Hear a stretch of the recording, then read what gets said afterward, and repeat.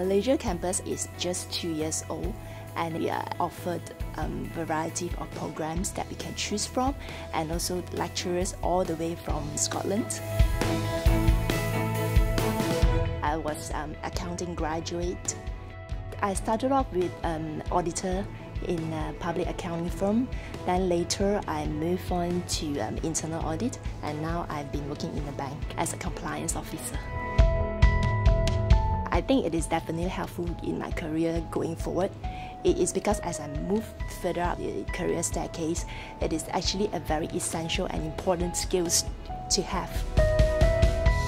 I actually was the first batch of graduates in Malaysia campus. I feel great because after 2.5 years of hard work and effort, and finally I think I have achieved something. I'm very confident about my future career now.